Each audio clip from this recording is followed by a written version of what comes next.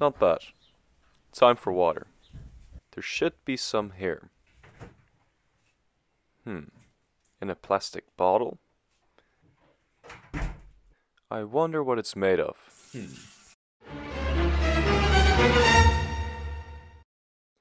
What the hell? Hit the like, click the bell as well. You might be wondering why there is ball shrinker in my water. That is because the bottle is made of plastic. Plastics are used everywhere, and we can find them in our food, in the sea, and even in human placentas. These plastics alone can't do much harm, unless there are pollutants in your water. This study shows that water bioreactors that clean our drinking water are inadequate at removing 17-alpha-18 estradiol, or EE2 for short, which is found in almost all contraceptives. EE2 is the most potent synthetic estrogen. Now the problem arises when EE2 comes in contact with microplastics. What happens is that the EE2 gets transported via the plastics into your body. Don't believe me? Let's take a deep dive in this study. Share this video to spread the word. In this very recent study, Wang et al. Exposed male marine medakas to EE2 doses found in rivers they normally live in, which is around 20 nanograms per liter. They either did this alone or with exposure to different concentrations of microplastics, ranging from 2, 20, and 200 micrograms. The measured changes were in the weight and size, sex hormones, expressions of estrogen response genes, and histological, meaning they looked at the cells under a microscope, characteristics of the testes and liver. This is the first study to expose the effects of microplastics on endocrine disruption in organisms.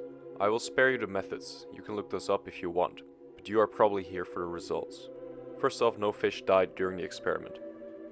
They observed that the longer the fish were exposed, the more accumulation there was of microplastics in the body, which is very logical. Liver and the testes did not change with only EE2 exposure, but when co-exposed with microplastics, the body length, liver size, and testes size all decreased. Here we can see the tables, where an inverse relation is seen with microplastics and body size. The more microplastics, the smaller the body. In this table, you can clearly see that more plastics means smaller balls for these fish. That's why there is ball shrinker in my water. Now I can hear the people already say that, oh no, that's not too bad, it's only a few percent, what does it matter? The hormones are probably fine.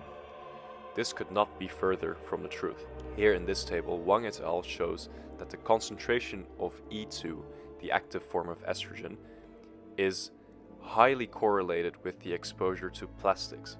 So more plastics means higher active estrogen. Also, the testosterone of these fish got lower. The higher the dose, the lower the testosterone. Interestingly, the highest dose of plastic, 200 micrograms, showed a higher T concentration than the medium dose of 20 micrograms.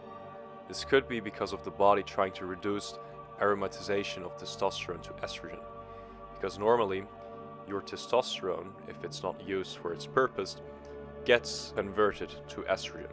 This is also why some bodybuilders who use a lot of testosterone get gynecomastia, meaning man boobs, because their testosterone gets switched to estrogen. So it could be because there's so much estrogen that this process of aromatization is dampered.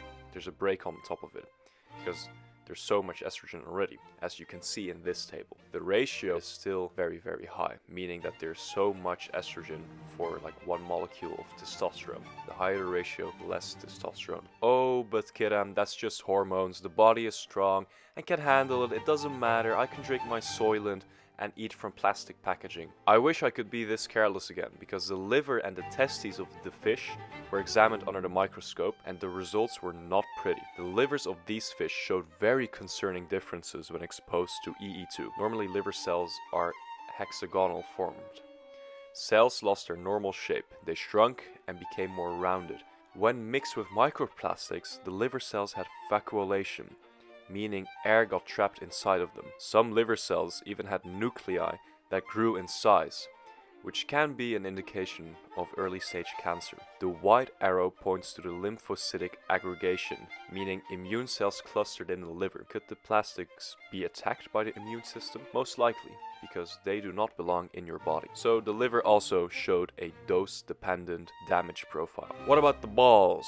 Normally, in the testis, there's order. Sperm cells are made on the periphery, as seen here in A. They start around SG, as spermatogonia, and they develop towards the SZ arrow, where they eventually finish as finished sperm cells. So it's very ordered. This is how the balls look under a microscope when exposed to EE2 of 20 microgram. There's some disorder, and you can see that the interstitial tissue got thicker. There's reduction also in mature sperm cells.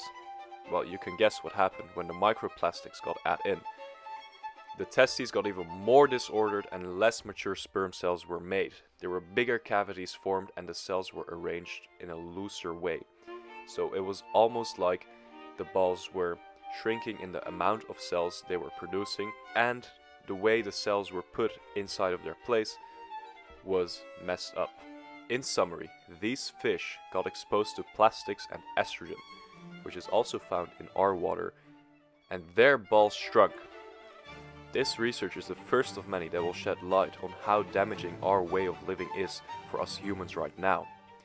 And is it any wonder that most young men are soy boys who have no motivation? They are little boys because their testosterone is reduced constantly. We should not look down on our brothers with low T, for they are victims of this crushing machine.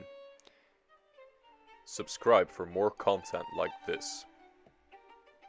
In short, this study shows that microplastics have a huge impact on your endocrine system, and they can shrink your balls.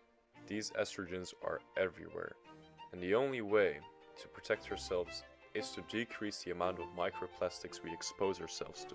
That's why I would recommend using a stainless steel bottle. It's an easy way to protect yourself from getting too many microplastics in your body. This way, you can throw out your ball shrinker bottles that are still stuck somewhere in your room. Thank you for watching this episode of Mortal Medicine. Remember to lift heavy weights and live your best life.